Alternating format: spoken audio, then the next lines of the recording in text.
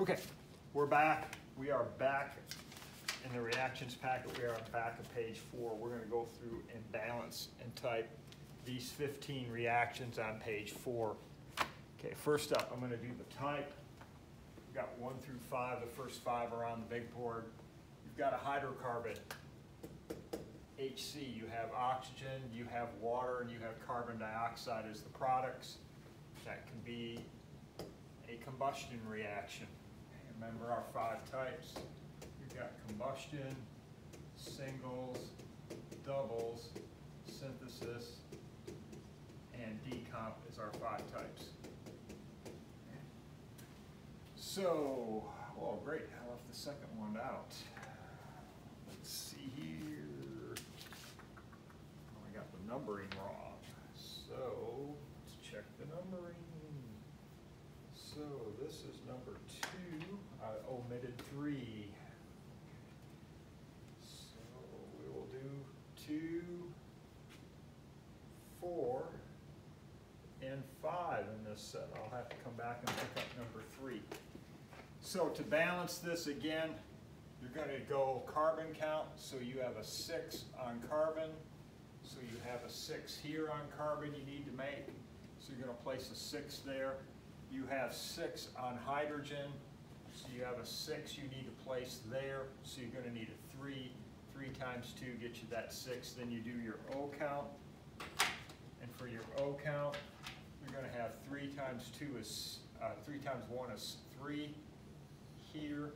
You're going to have 6 times 2 is 12 there, so your total is 15.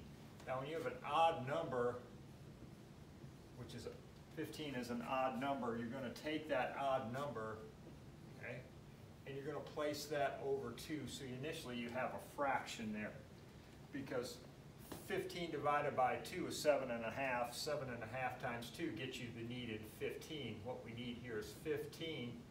But since we don't like fractions, what I'm going to go ahead and do is multiply everything throughout by 2. So that becomes a 2.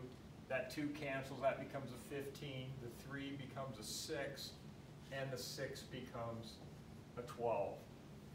That is an odd number. That's the twist in the combustion reactions, but we're going to spend a day on combustion reactions coming up, so we'll do a lot more on those. The second one, let's see what we got going on here. We've got, it looks like we've got cation, anion. We have a double replacement. So let's see what we got. First up, I'm going to start here because I am even on sulfate. So I need to get even. I'm odd here, but I need to get even. I get even by placing a 2 in front. That takes care of sulfate. Sulfate is no longer odd. It is even. Okay, let's see what's next. Sodium, I'm going to go with sodium. Coefficient times subscript, so I have 4 on sodium, so I need 4 here on sodium, so I'm going to place a 4 right there, and that's going to take care of what I need on sodium. And I have 4 iodides. I can check my iodide. I've got 4 of those, so I have 4 on top of this I here. I have 4 there, I'm good. I have 1 lead and 1 lead. That reaction is balanced. So next up, we've got iron hydride. We've got a single reactant. It can only be a decomp. So that's a decomp. Let's see what we got going on there. We need, well, right off the bat, I know I need to fix this because I'm sitting on iron. Iron is even here, but it is odd here, so I need to put a 2, which makes it now even. Okay.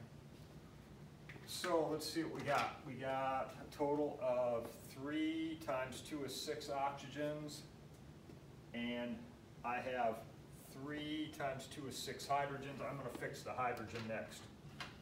So I've got 6 on H.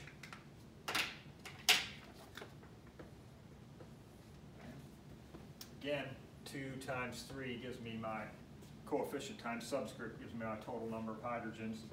So what I need here is 6. Well, 2 is going to go into 6 3 times, or 3 times 2 makes 6.